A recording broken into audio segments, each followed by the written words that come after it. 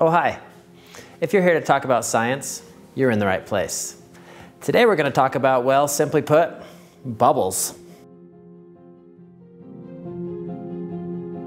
And why am I in my garage, you might ask? Well, the greatest minds of all time started in their garages. Steve Jobs, Bill Gates, Johnny Appleseed, even Albert Einstein all started in their garage. Now, to teach you the concept of these dry ice bubbles, I could recite the periodic table of elements, I could say them upside downs and backwards, I could do that if I wanted to, but if you really want to learn science, I'm just going to have to show you.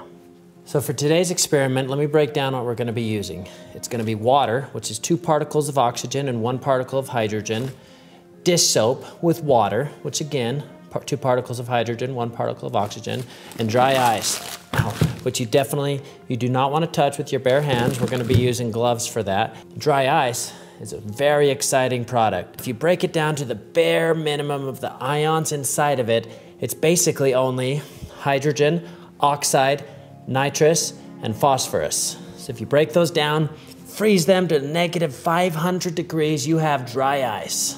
And if you're doing this experiment at home, you're going to want to use warm to hot water, not cold water. The warm water actually negatively charges the ions inside of it and reverses it, which makes double the smoke power. So it's a pretty amazing effect when you use warm water as opposed to cold water. All right, let's get started. Okay, who's ready for some science? So basically, you're going to take the dry ice. Okay, and remember what I said, we're actually going to use gloves to handle the dry ice. You're going to watch it instantly reacts and changes the ions to a negative charge when it hits the water. Okay.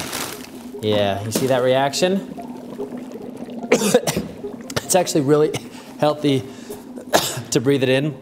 My lungs just aren't used to it. Okay, we're going to get started. Okay, I'm a little nervous. A lot of smoke. Okay. So we're going to make some bubbles. The dry ice, if you'll watch closely, when it enters the bubble solution, it's actually going to change it to a positive charge, and that's why it's able to form the bubble. So let's go ahead and try it. It's a pretty amazing thing.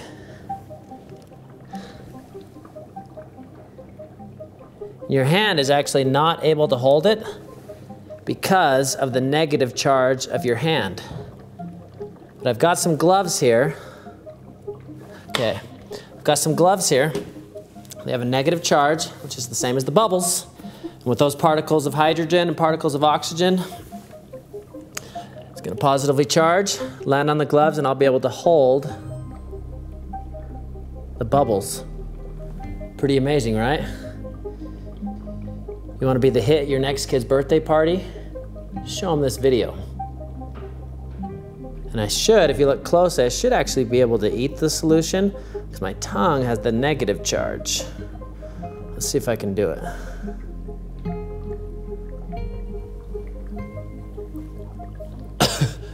See?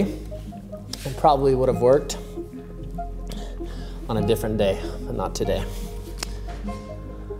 You can actually see inside the positive, honey, shh, the positive neutrons reacting with the shelf with the laundry detergent. Can you come help me? What are you doing?